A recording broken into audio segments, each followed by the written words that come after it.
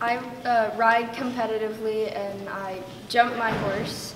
His name is Casino. So jumping is where you have two sets of standards and then you put poles or obstacles in the middle.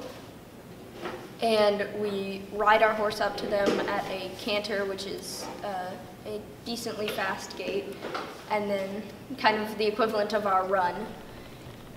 And we squeeze our legs and tell them to jump. Wild, because you don't have any real control if a horse knocks a pole or if you turn too sharp and he almost falls over on you.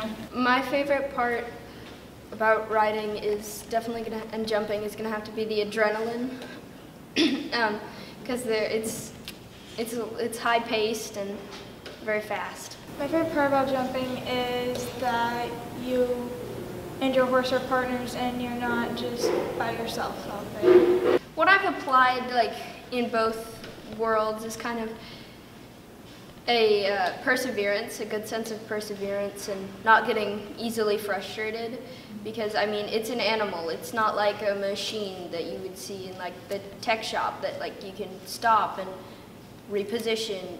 They have their own mind and they're not always going to listen to you.